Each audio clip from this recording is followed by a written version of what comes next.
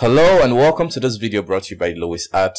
My name is Emmanuel Okafo and today we'll be basically looking into the Blender Fluid Simulator.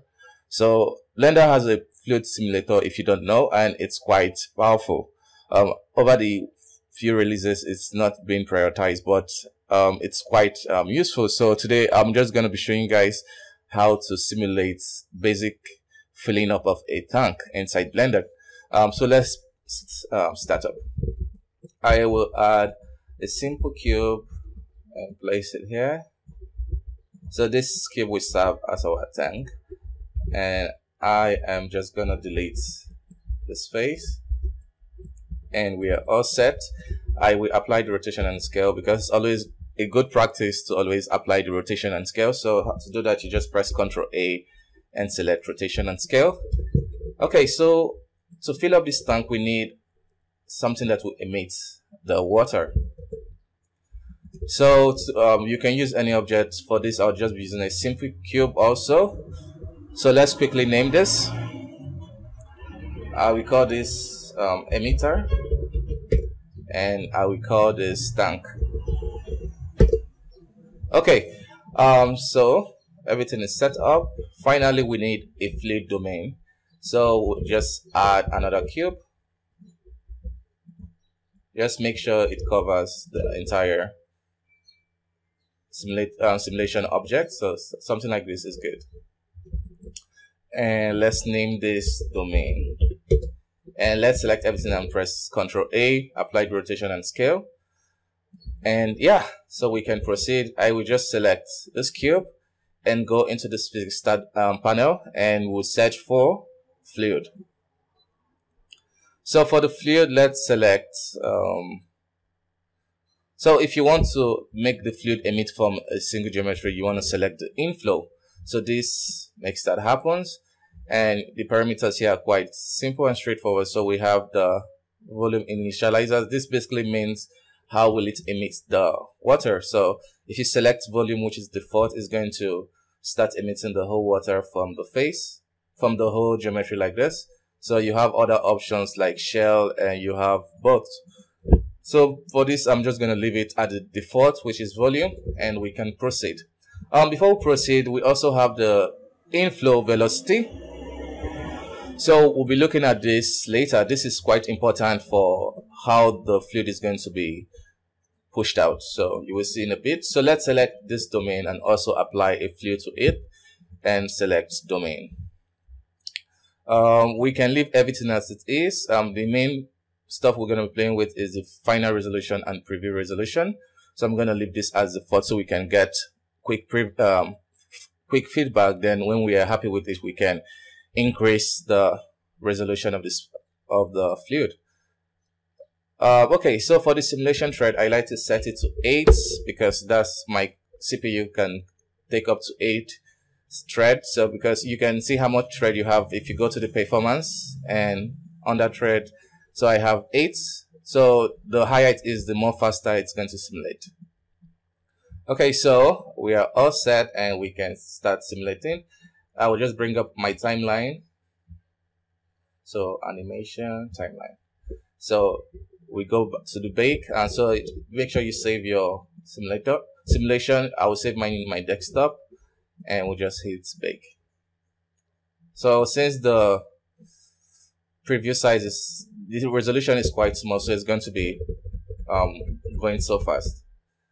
So what you can see here is you get this really weird stuff. So the reason for this is because we have not told the simulation to do anything. It's just stay in place. So we need to tell this emitter object to push out the fluid this direction. Okay, so for us to do that, we select the emitter object, and which is the inflow. So this is the x-axis, as you can see. So this pink is x. So yeah, so this is the positive, and this is the negative. So we want it to emit at the negative direction. So let's set it up. So we'll just select negative 1.5.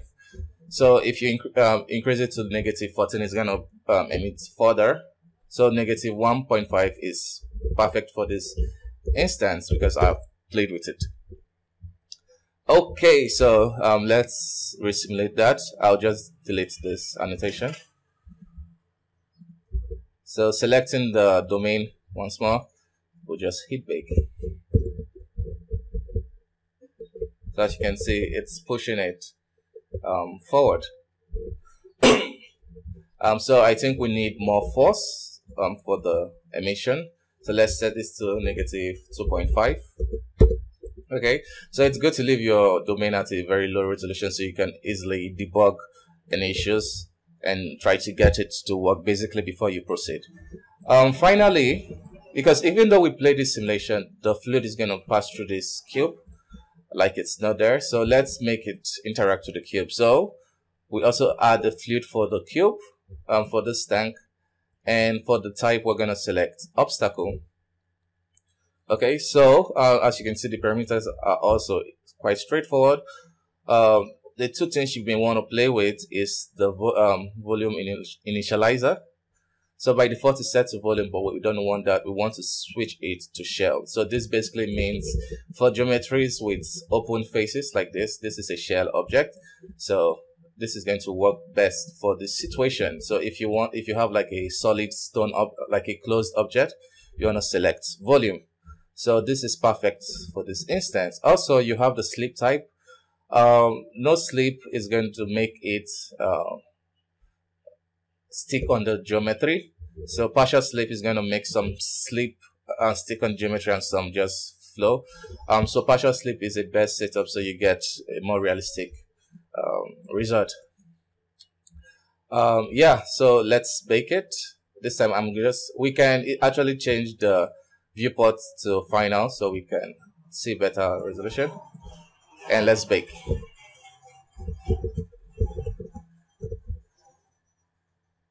So it's working perfectly.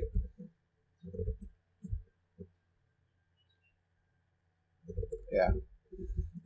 So yeah, it's looking good. If you want it to fill up faster, probably you have a very small animation time and you want the tank to fill up really fast. A way to do that is to play with the speed. So if you increase the speed, it's going to fill up faster. And also the end, from playing with this, I think this end means the lifetime of the fluid. So if you increase it, it's going to last longer. Because as you can see, it takes a lot of time for it to really start filling up from here. So if you want to get like a faster fill up, this is because I want it to fill up before 250 frames. So I'm going to increase this end to something like 12. Okay, and increase the speed to 2. So it's going to speed it up and fill up the tank very fast. Yeah, so let's pick that again.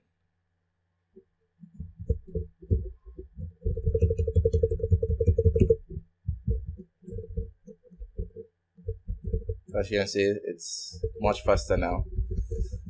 Though increasing the end time is going to increase your simulation time slightly, but it's not too crazy, except you increase a very high number, then you will get slow simulation, but 12 is pretty decent. And as you can see, we're getting more water faster than before.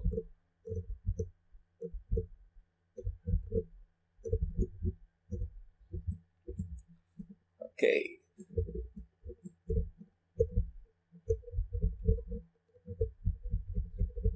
And it actually bakes really fast. Okay, let's say 160 is pretty good, so leave it at that. So yeah, let me just because this is quite fun for me, let's make it emit particles. So you know, when water splashes, you get like nice particles. So Blender simulator can also Blender Fluid Simulator can also achieve that. So let's enable particle generation. To do that, we're gonna add another cube. So this cube will be the the fluid particles container. So I'm just gonna set the display type to wire. Okay, and I'm gonna select fluid again and set it to particles, and set the influence size to 1. Okay, so if you want drop particles float particles, and so basically float particles are going to be floating on top of the water, and tracer particles are going to follow the velocity of the water to emit particles. So just to go crazy, I'm just gonna add everything, and finally you need to select the domain and go to particles. So let's increase it. Let's set generate to 1, tracer to 1, so you can play with the values later, and let's bake it.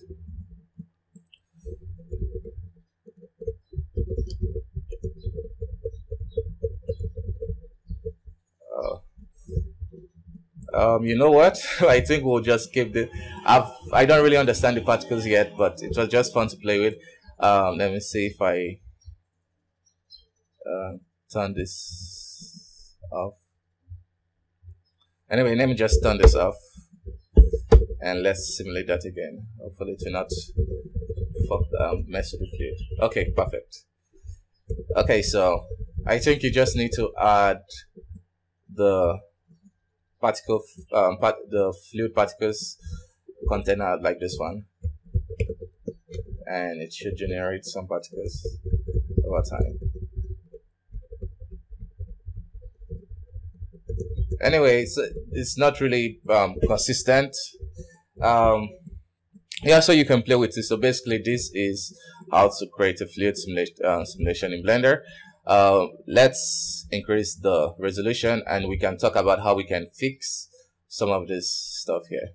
So I will increase the final resolution to 100, and yeah, so let's make that again. So it should look more better.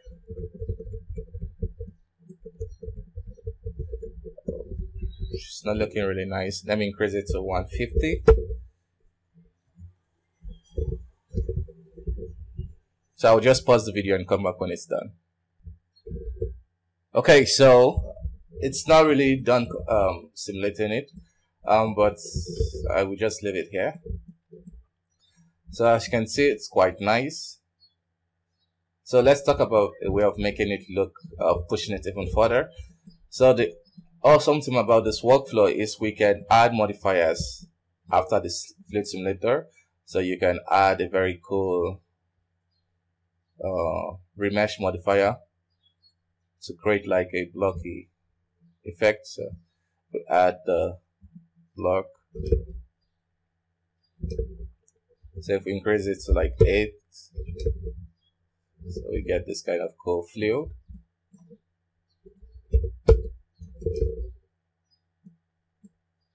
Yeah, so this is really nice because we can add the smooth modifier and increase the factor. Seems not to be working. So the smooth. Okay, so increasing the factor, we can smooth out the fluid even better to remove those artifacts. Okay, so we get a much cleaner fluid. So then for this outer shell, we can just add a quick solidify modifier, just slightly, and yeah, we have a nice looking fluid. So guys, thank you for watching this tutorial. I hope it was helpful. If you enjoyed it, give this video a thumbs up, and if you wish to see more from me, don't forget to hit that subscribe button. Bye bye for now. See you next time.